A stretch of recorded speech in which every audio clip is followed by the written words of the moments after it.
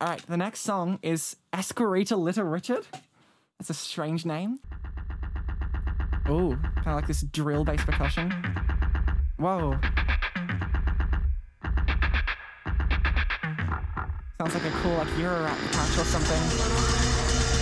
Ooh.